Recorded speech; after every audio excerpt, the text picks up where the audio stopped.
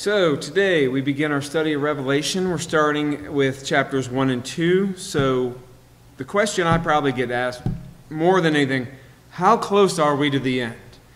My answer is usually a day closer, a year closer, because nobody knows.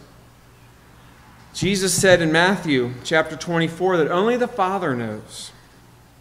Many have tried to predict it and have failed. I mean, there have been ministry after ministry and leader after leader trying to figure this out. But the Bible is clear. Only the Father knows.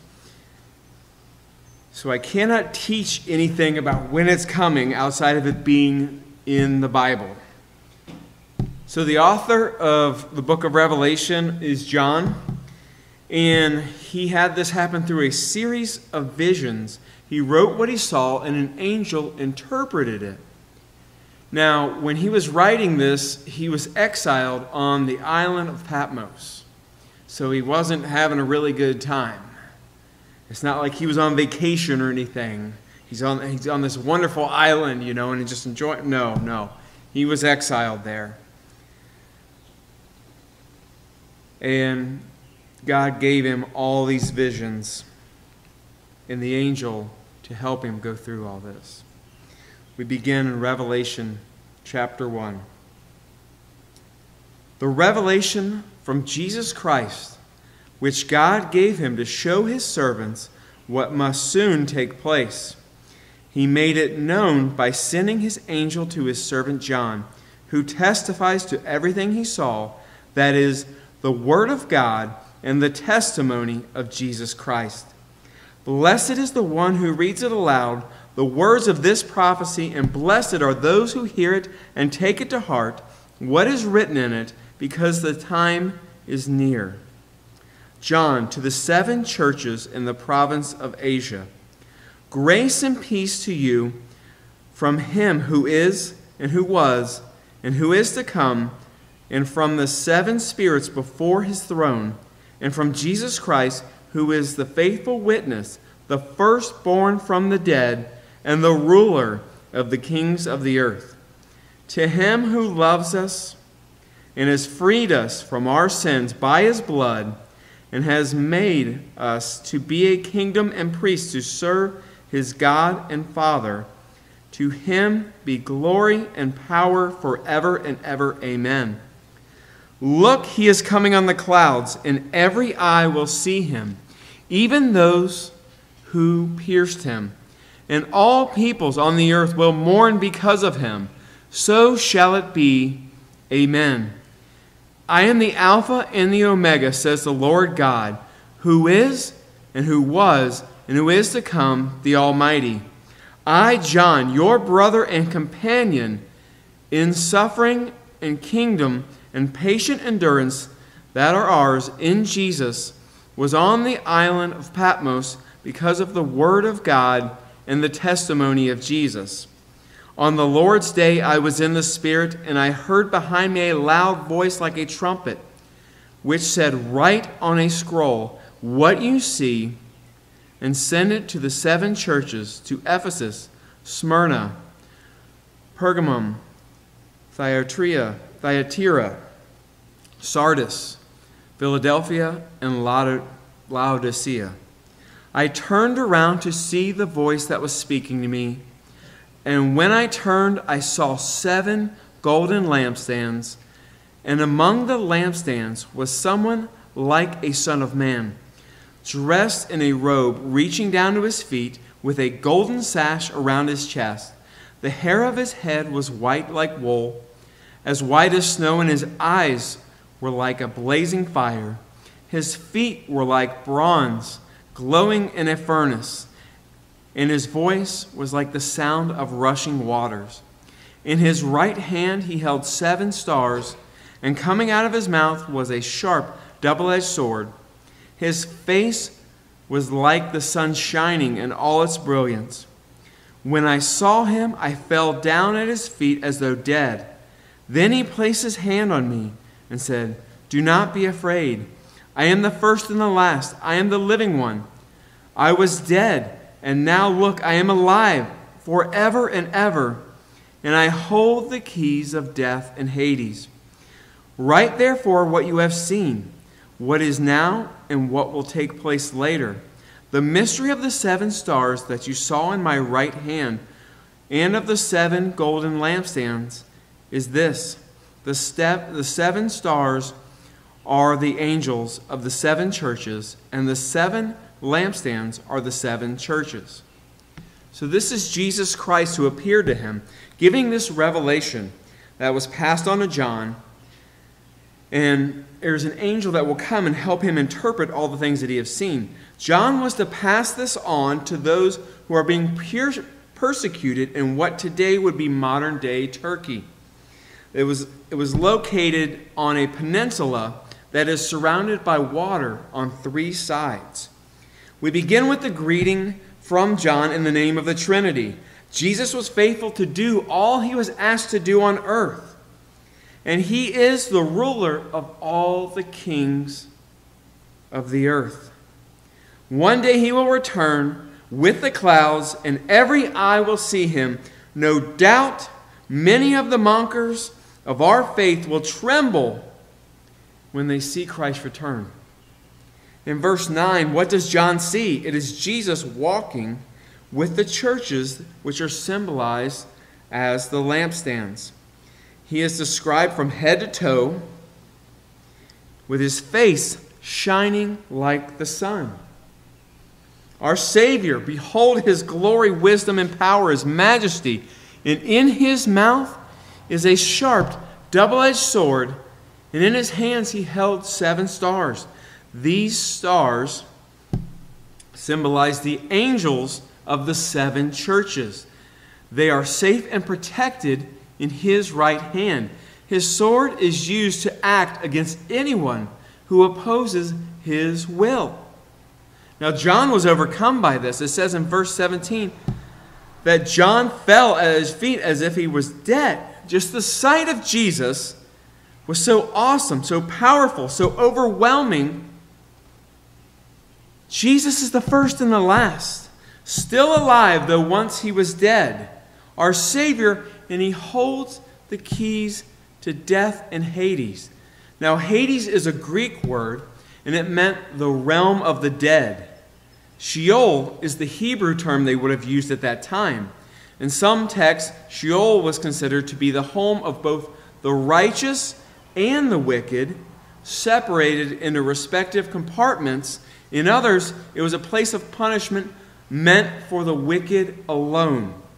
So John is instructed to write what he has seen, what is present, and what will take place in the future. We find the number 7 in both the angels and in the churches. That is God's perfect number of completion.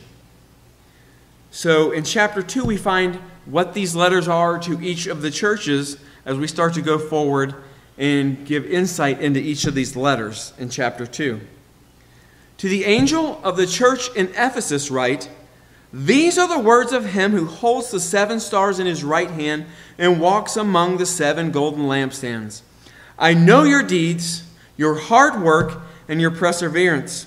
I know that you cannot tolerate wicked people, that you have tested those who claim to be apostles but are not, and have found them false.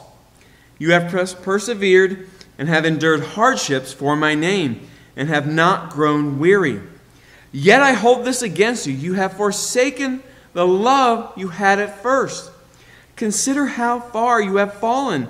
Repent and do the things you did at first. If you do not repent, I will come to you and remove your lampstand from its place. But you have this in your favor. You hate the practices of the Nicolaitans, which I also hate. Whoever has ears, let them hear what the Spirit says to the churches. To the one who is victorious, I will give the right to eat from the tree of life, which is in the paradise of God." So we begin with the church of Ephesus. Now, the church had been corrupted by false teachers. Now, we heard about this in Acts 20 and more recently in Paul's letters to Timothy. They were troubled by this group of people who taught the followers of Jesus it was best to show their freedom from rules and regulations by eating food given to idols and doing other immoral things. The church resisted these teachings, but Jesus said that something was missing: the warmth of the love in their hearts. They became harsh, critical, and self-satisfied. The church needed to repent and show the love that they first had in their hearts when they were first saved. Judgment will come upon them if they don't change their ways. But to those who do what has been asked of them, they will be given the right to eat from the tree of life, which is in the paradise of God. Now, there's a couple scriptures I thought tied into this. Matthew 24, verses 10 through 13. It says, "At that time many will turn away from the faith and will betray and hate each other. And many false prophets will appear and deceive many people. Because of the increase of wickedness, the love of most will grow cold. But the one who stands firm to the end will be saved." This is what was going on in that church. Their hearts had grown cold.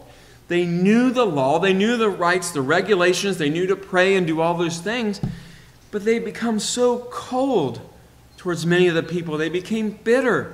They would attack them. God wanted, Jesus said, for them to come back and have that warmth of heart again. Now, it's easy to get that way. We see so many terrible things happening in our world today that we get cold to that. You know, it used to be a big deal when you would turn on the television and on the news, someone got shot. But now we see that so often, it doesn't affect us the way it used to. You know, many times we'll have people that are in need of help, but we've seen them do so many bad things that we're not willing to help anymore. Our hearts have grown so cold and bitter and hard, harsh. It's like taking a heart of flesh and replacing it with a heart of concrete.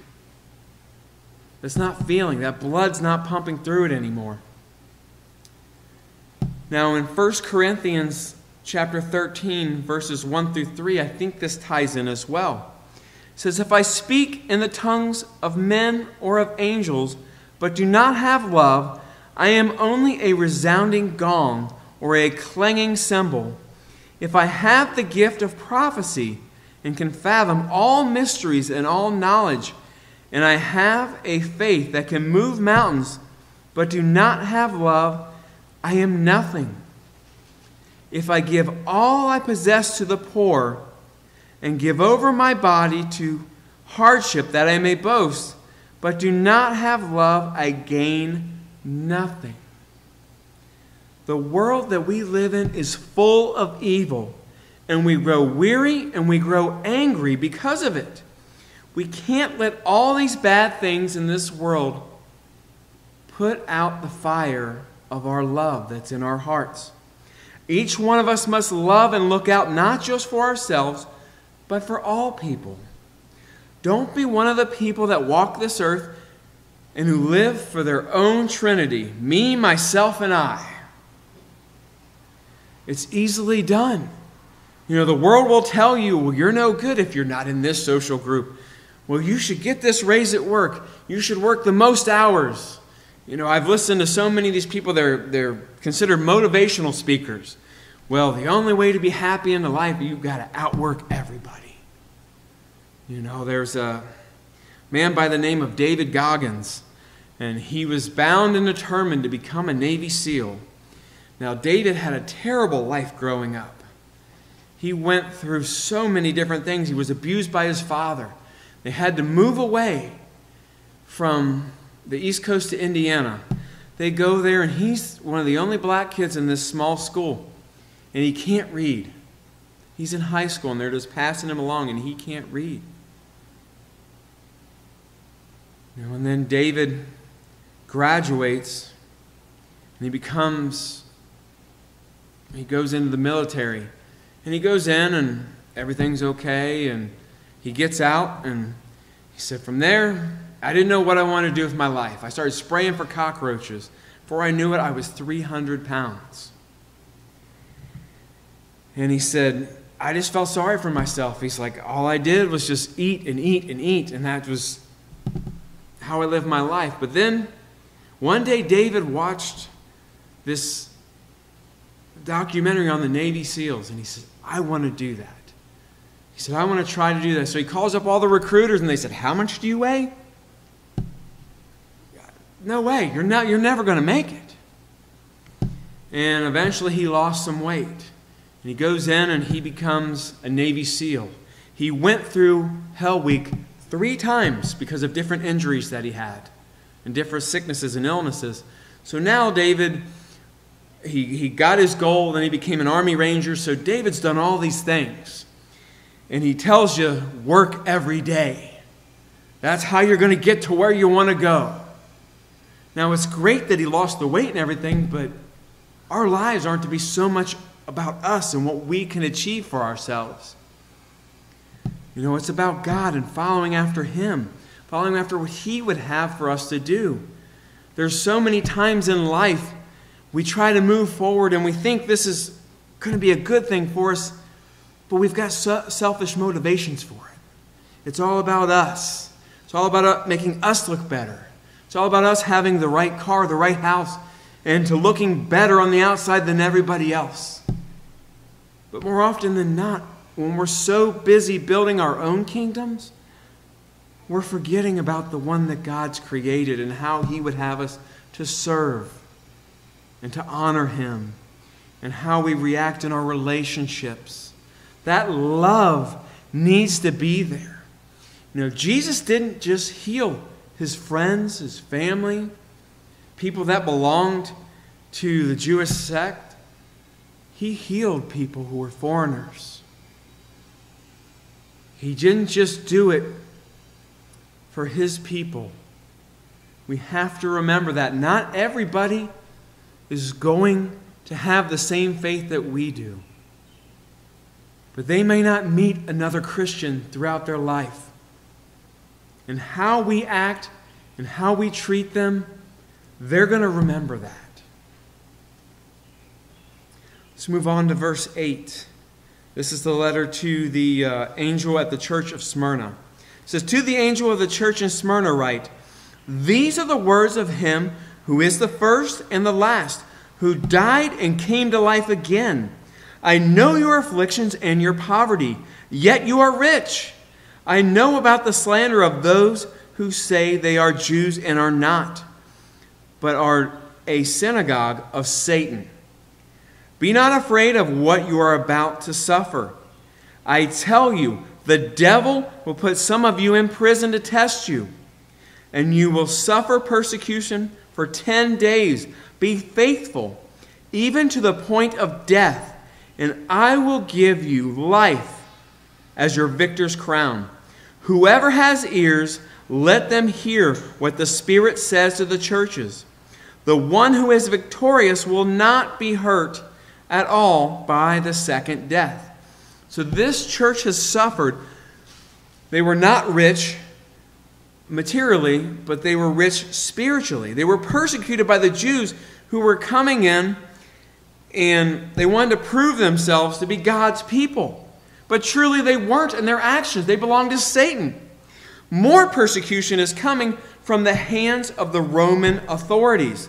Some will be imprisoned, others will be killed, but this terrible attack will not last forever, but 10 days. They must be faithful, even to the end. So at the end of their lives, they will receive a victor's crown.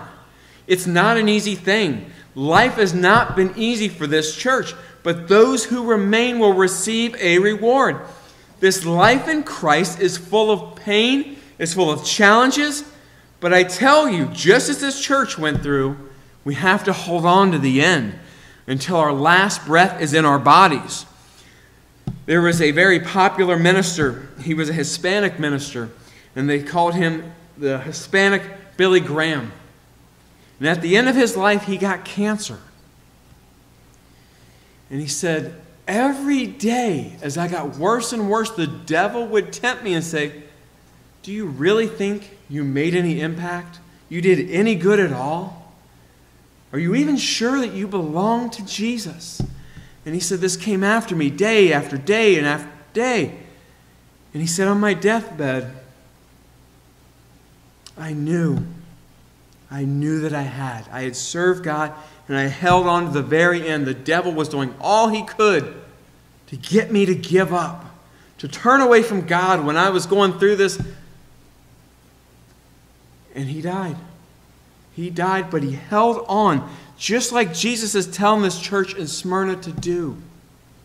It's not easy. It's not like Christianity is this cruise ship. You get saved and you get to go around and everything's easy. Usually it's harder than it's ever been before, because the devil wants you to give up. He wants you to turn away and reject your faith. We have to hold on with a grip like our lives depend on. Every second, every breath depends on it. Verse 12, to the church in Pergamum. These are the words of him who has the sharp double-edged sword. I know where you live, where Satan has his throne. Yet you remain true to my name.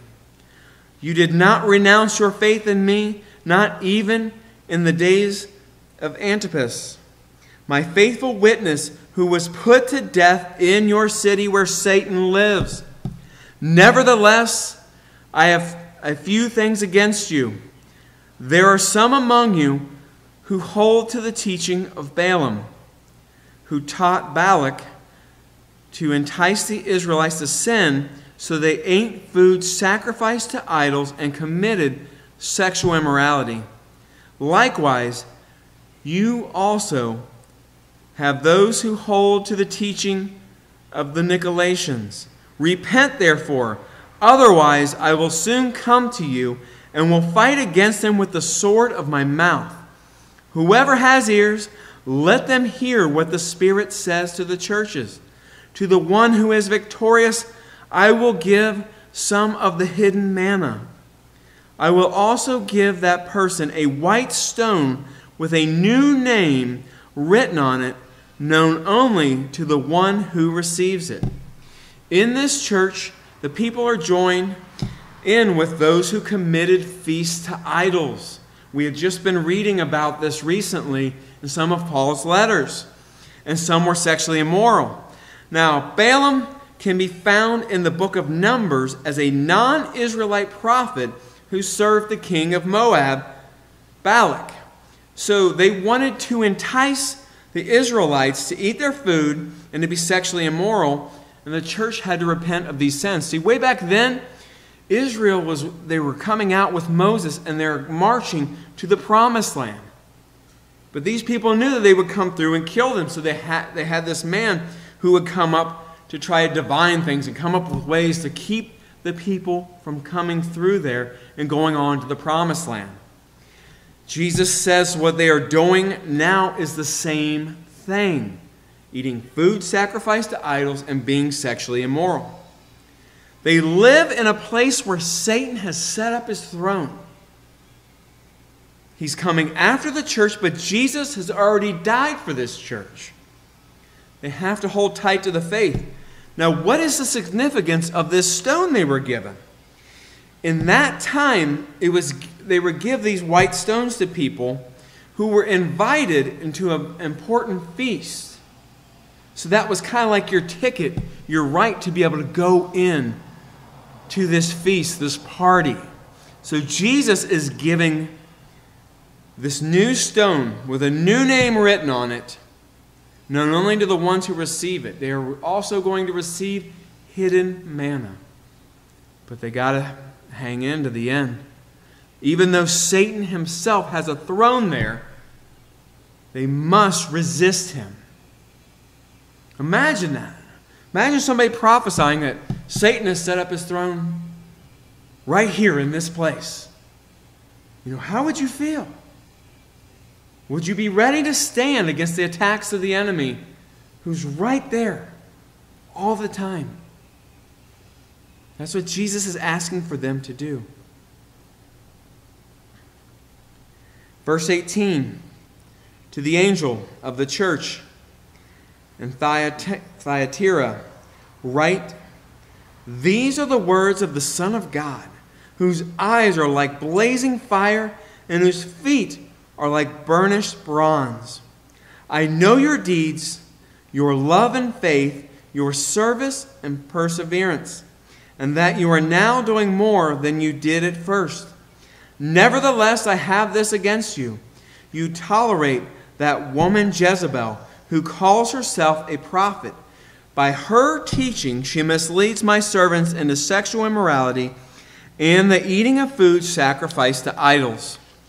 I have given her time to repent of her immorality, but she is unwilling. So I will cast her on a bed of suffering, and I will make those who commit adultery with her suffer intensely, unless they repent of her ways. I will strike her children dead. Then all the churches will know that I am He who searches hearts and minds, and will repay each of you according to your deeds.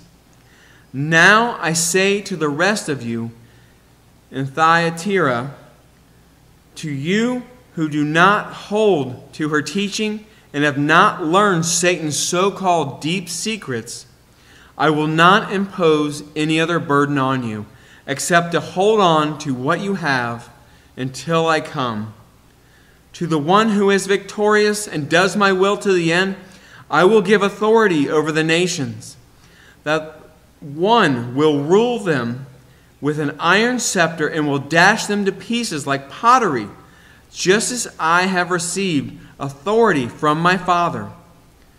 I will also give that one the morning star. Whoever has ears, let them hear what the Spirit says to the churches. The church has made great progress in their community, but this church has been corrupted again by idol feasts and false teachers. One is likened unto Jezebel, who is found in 1st and 2nd Kings in the Old Testaments. The deep secrets will do nothing but drive them from God. God sees all that is going on there, and remember, nothing is hidden from Him. We can't hide our sins, and God will punish those who don't repent. If she, as well as her followers, don't repent, they will be punished. So we find all this idol worship, all these idol feasts, all these people being led astray. We could see why Paul was so firm in his letters to Timothy and Titus, because of the things that were going on in the churches. And Jesus is firm with it as well. He says that, I see what you're doing. Now, these so-called deep secrets, many of these people were led astray by these idols. Said, yes, God does this, but boy, you could get so much more if you drew closer to the devil. He can do this. He can provide you this worldly thing. I've read so many testimonies and listened to so many testimonies of people got caught up in Santeria, devil worship, and the things that would happen. See, if you're following after Satan, he promises you have wealth. You'll become famous. There are so many famous people who go to witch doctors and people in Santeria and have these blood sacrifices done so that they could continue on being famous and rich. You know, I heard a testimony this week of a man. He was out in California, and he said he had a bit of dwarfism. He said, I was becoming popular because I could do these videos. I became popular on Vine and then TikTok and YouTube. So I went out to Los Angeles so I could become even more famous, right? So he goes out there and he goes to this studio and he's like, I've done some work with these guys. And they said, hey, do you want to know what happens in this studio after hours? He said, check this out. He shows him this video. These women are chained up and naked in these cages, and they're cutting their wrists. It was a promotional piece for a satanic party. And he said, I could name so many celebrities that you would know who were there.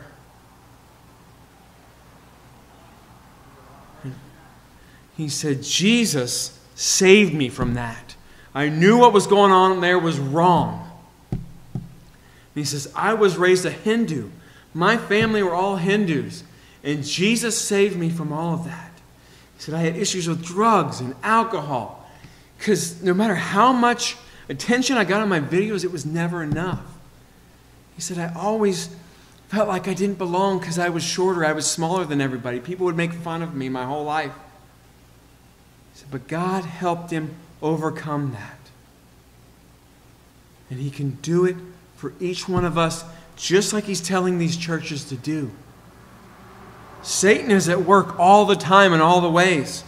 I've heard people saying that just singing the lyrics of some of these songs that they did, they were really worshiping Satan. And these were different genres. He said, because Satan wants those words in your mouth. It gives him an opening. We have to be careful in what we're watching, what we're listening to, what we're singing.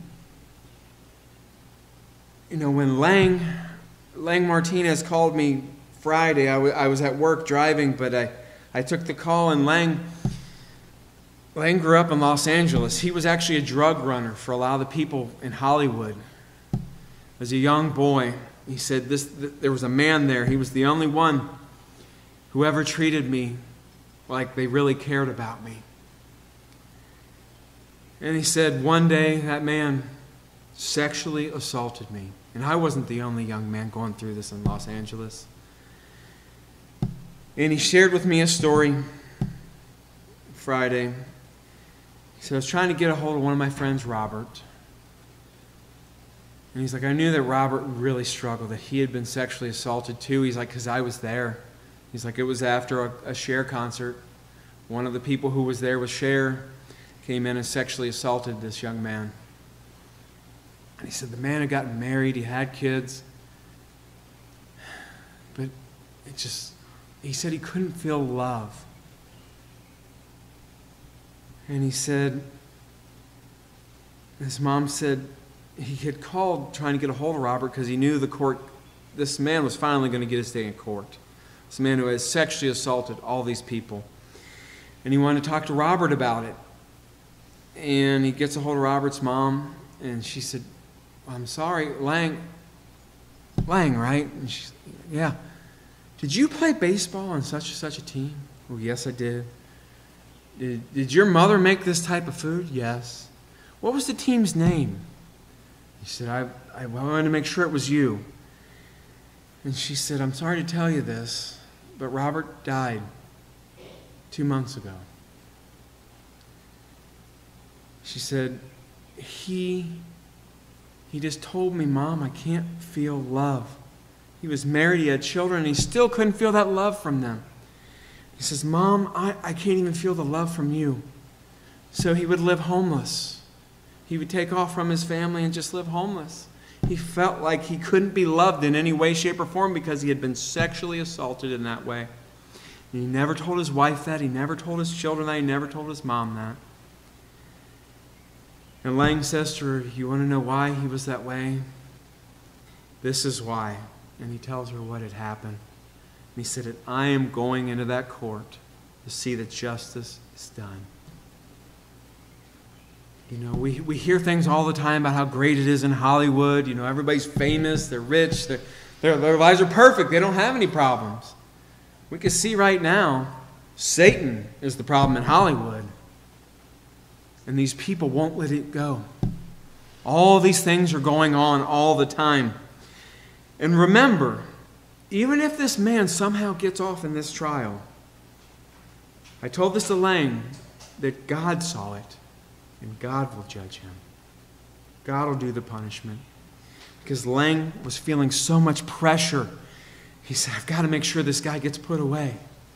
I have to. And he says, and to some degree, I still hate this man. I don't hate him as much as I did when I was a kid. Because back then, you wouldn't believe the things I said that I wanted to have happen to him. He says, now it's a little bit tamer, but I'm still angry with that man. He said, God's the only one who can help you let go of that anger.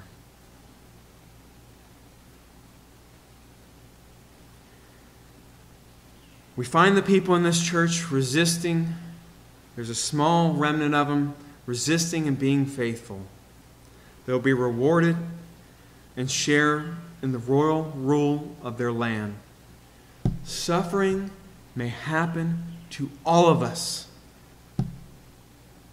But in the end, if we hold tight, we will be with Jesus forever.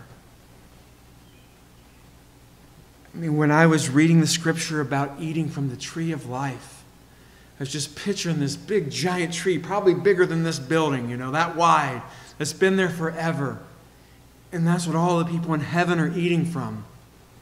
And to be able to have that opportunity to go up to that tree and be allowed to eat from it, what an amazing blessing that must be. Even though Jesus lived, died, and rose again, we don't get to see him all the time. But how amazing it must have been for John to hear these things from Jesus. He says, hold tight and fall not into temptation. Now the trap of sin is not easy to escape from. Many will be led astray, but I tell you to stay strong in the Lord. We need to read God's Word and apply it to our lives. We need to spend time in prayer about all things at all times. We need to worship God and serve Him with all of our hearts. See, we get caught up in things all the time, like, oh yeah, I was supposed to pray for this person, but man, I got caught up in a book, and this was a really good book, and before I knew it, I fell asleep. Or, my favorite TV show came on, and I got distracted. Don't let these things keep you from God. Because even though we don't see Jesus walking among us here on earth anymore, that doesn't mean that He doesn't love us. He loved each and every single one of us before we were even born.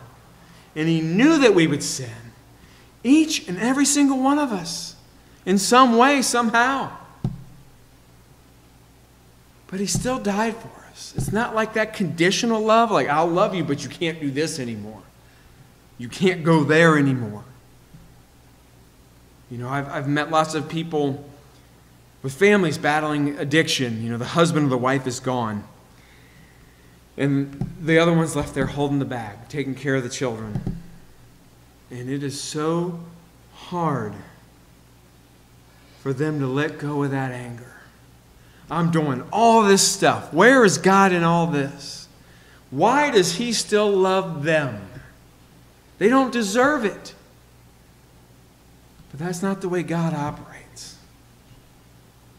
We can look back through all the people throughout the Bible that God has used. Moses himself killed someone.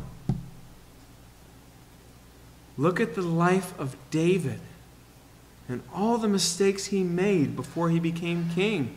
He was anointed to become king. His life wasn't perfect. If anything, it got worse. He went and killed Goliath for the king, and yet the king sought to kill him. It doesn't always make sense down here, does it? We do all the right things, we follow after Jesus, and then we get sick, or a family member dies, or a neighbor we were close to, or the finances just run out. We have this job, and then we don't have a job. But God says He will provide for every need. Every single one, and that's hard. Because a lot of us have been raised to be self-sufficient. You work hard, you save your money, you do this, you do that, everything's going to be all right. There's just no guarantee. I've met people seem like they did all the right things, they're getting close to retirement, and that's when the stock market crashed. Did God still provide for their needs? Yes, He did. And I've met people who were addicted to drugs and alcohol all the days of their lives where no person who had ever met them would think they deserved mercy. Yet God saved them and used them. See, the trap of sin, it's not a trap you notice right away. It's almost like boiling a frog. You know, at first the frog's in the pan, but the water's not hot, so they don't think to jump out. But slowly it gets turned up, and it doesn't notice, and then it's too late. You know, sometimes we think we're doing sin and we can get away with it. Nobody sees it. It's no big deal. But it takes hold. And it starts to affect other areas of your life. You know, it's a strange thing. I've watched lots of documentaries on serial killers and some of the things on how they got started. And some of them, they said, I started with pornography, and I started killing animals. And then I finally moved on to people. Now, a lot of people think pornography, not a big deal, right? You're just watching something. How could it possibly affect you in that way? I've heard testimony after testimony of saying, once they did that, it allowed the devil to take hold in their life, to twist things. But their hearts grew very cold.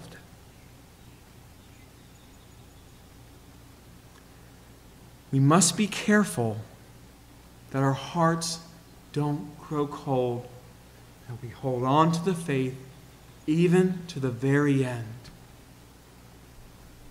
And like I said, it's hard. And there's times I've said, God, you got to soften up my heart. You know, I'm going through this, I'm going through that. Or this person's treated me unfairly. And you get to the point where you're angry at anybody who isn't going through all the things you're going through. You get jealous of those people who get the promotion or get the new car. They got married and you want to get married. And you just don't think it's fair. But I promise you, if you hold on to Jesus all the way to the very end, that life in heaven will be better than anything you could have had down here. Think about people who go and they find buried treasure or they find these shipwrecks.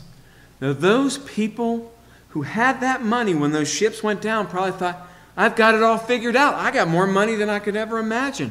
It's all going to be okay now. And that ship went down. It could happen to anybody. Do not put your faith in your financial situation. You have to put it in God. Look at the lives of the people that He used. They weren't rich. They weren't the talk of the town. They weren't in the right social groups. As soon as they accepted Jesus, they were outcast. And we can look at that in Paul's life. We just finished reading all of those things that Paul had done and been through. Paul was in the right sect. He was a Roman citizen. He had an amazing education. But that's not what made him valuable to God. It is when he gave his life to Jesus and said, I will do whatever you ask me to do. That's when he really had value. That's when he was really important. Not important so much to the people in Rome, but to God. He knew he would do what he asked him to do, and that even if he had to die, he would do it. One day, we're going to have to stand before God, and there'll be judgment on all people. Every moment of our lives will be combed through, and no stone is going to be left unturned. Some may try to point out the good that they did, but it doesn't outweigh the sin. See, all of our good deeds are like filthy rags before God. How then can any of us be saved? It's through Jesus Christ. It's through Him alone. It's not from being a good person, doing the right things. being kind to your neighbor, though those are all nice things. It's accepting Him as your Lord and Savior. Now you're putting Him first as Lord. A lot of people just want the Savior part. I want to be saved. I want to know I'm going to heaven and not hell. But they don't want to do the Lord part. They don't want to follow after Him. Think about the people He chose.